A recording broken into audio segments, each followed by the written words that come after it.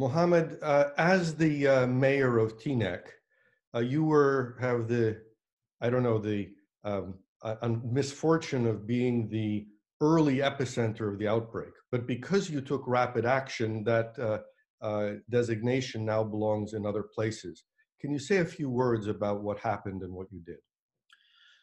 Well, the first thing that happened, once the outbreak, the first cases started happening in Westchester, there were people in Teaneck who go to that synagogue, as well as people who have, people wanted to know what was going on, because I think it was a bar mitzvah that I think everybody went to. And we started having conference calls. We started getting our health department involved, and we started seeing what else was happening. Now, to our surprise, there were very few cases from there. What ended up happening, I think the biggest cases comes from our hospital employees, as well as the people who are commuting on the buses. I think that's the big reason for such a big outbreak, because the bus line runs from all the way from Old Pan to New York City, and from New York City back, and we're what's called a bedroom community. So we saw that, as you're trying to catch up and play catch up, we see, okay, we have a case, we have 2 cases, we have 9 cases, then we have 18 cases, right? That happened last Friday to Saturday. Once it happened, 18 cases, I was like, well, if that means tomorrow I'm going to have 36 cases, 72 cases, I'm going to act now.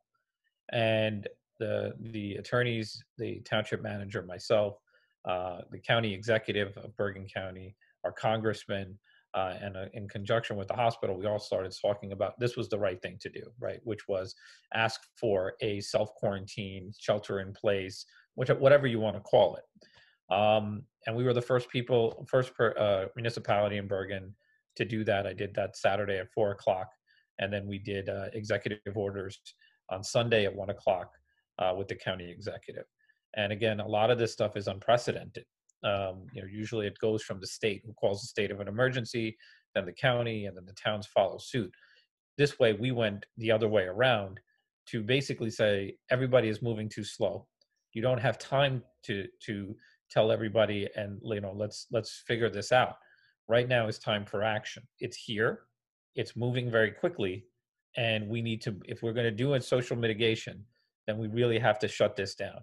And then, well, luckily, like the county executive did a emergency. He tried to put everything down, and it was messy.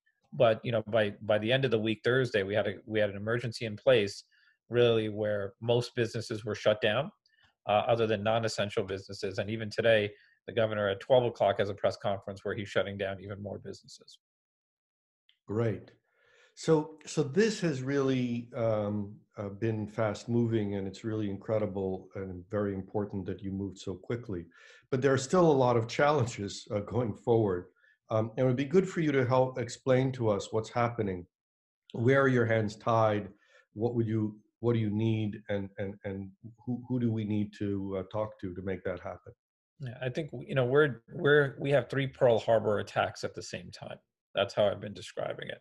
The first line of offense is we're asking the hospitals to fight this battle with both hands tied behind their backs. What do I mean by that? First is the protective gear, the PPEs as people call them, that they don't have, and there's a shortage in the supply chain. The second piece is the financial aspect of what's going on with how hospitals are going to survive 6 weeks, 7 weeks, 8 weeks out. The third piece is taking care of the frontline healthcare workers, because if you can see in Italy, you see exactly that they are the first people who are at risk the most. And if they go down, then, again, it sets a whole ripple effects through the entire system. The second piece is the logistics piece, which is how are we controlling people from moving around and getting that literally to a crawl, where people are only going out if they absolutely have to, meaning for supplies, and they only have to go out for supplies, right? Not like, oh, I think I have to go out for supplies today. I'm bored. I want to get out of the house. Let me go to the supermarket. No, you go to the supermarket once a week, get everything you can, 15 minutes, get back home.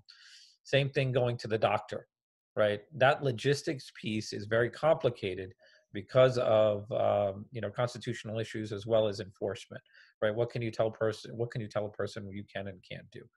The third piece is if we're going to ask people to stay home, then these people have to work. then we have to figure out financial solutions for them, right? On the top and on the bottom at the same time. Meaning, big companies need to be able to say, okay, your payroll, you're going to be good. Everything is still moving. You have cash, right? So they don't do layoffs. So people keep their insurance. Everything keeps moving. From the bottom, small businesses, as well as people who don't have $400 in their bank account, need to see checks right away, not loans, checks, right? Because they need to be able to stay home. So if you do those things, those two things, then everybody can stay home. It's a nice little whatever you want to call it, where we're all sheltering in place. You can, hopefully you don't get sick, and you can stay home and you can follow directions. But if the anxiety in your employer tells you, no, you got to come to work, right, and your employer says, hey, you got a choice, come to work or we're going to have to do layoffs, because that's just the world we live in, then Right. we have a problem. Yeah. Biggest challenge: Washington is not acting fast enough, right? It's not built to act fast. Government is an aircraft carrier. We are the fleet, and they need to turn together, and that takes some time. They don't have time. Just like my governor didn't have time, my county executive didn't have time to assess the situation. They needed to act. The same thing needs to happen in DC. And again, they passed a bill, I think, last night. I don't know what it is.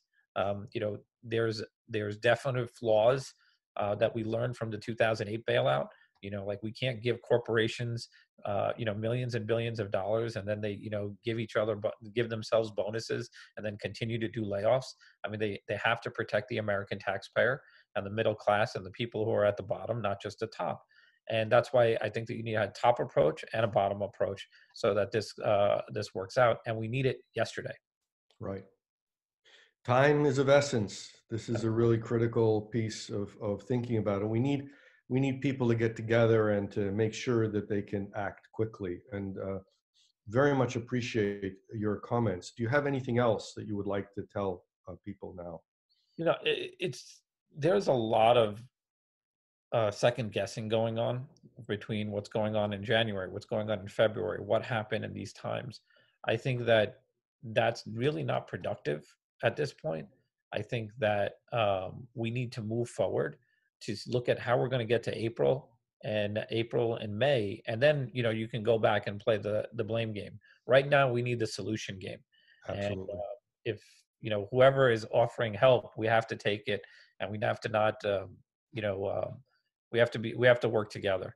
Yeah. And if we work together, we can definitely get through this. The second piece of this is that I really hope that people understand that this pandemic it affects everybody, not any race, not any one religion. So we can't give in to racism, xenophobia, and these things, which unfortunately I'm seeing an uptick in the tri-state area, and that's really unfortunate. And I think that people need to really wake up and realize that we're all in this together. And I think that part of that is, and that's something that and we've talked about, is that it's not just the government, it's not just the executives and the governors and the federal government, but the citizens have to participate very directly in what's going on. And I'm very glad that they're supporting you in everything Yeah, that you're doing. that's been phenomenal. I mean, from the moment I think that I said that, I think that there was a small minority of people who said that, oh, you're overreacting, this is the flu and this, and then those same people actually sent emails saying you were right, thank you for your leadership. And I think the vast majority of people have really appreciated that we were the first one to sound the alarm, that we led, and that the governors all followed, and everything's kind of moved very quickly. After we had announced, because Teaneck was trending actually on Sunday on Twitter and the internet. Okay. Thank you very much. And we look forward to working together and really making it possible for us to get rid of this Thank virus. you. Thank you so much for getting this out there. I appreciate it.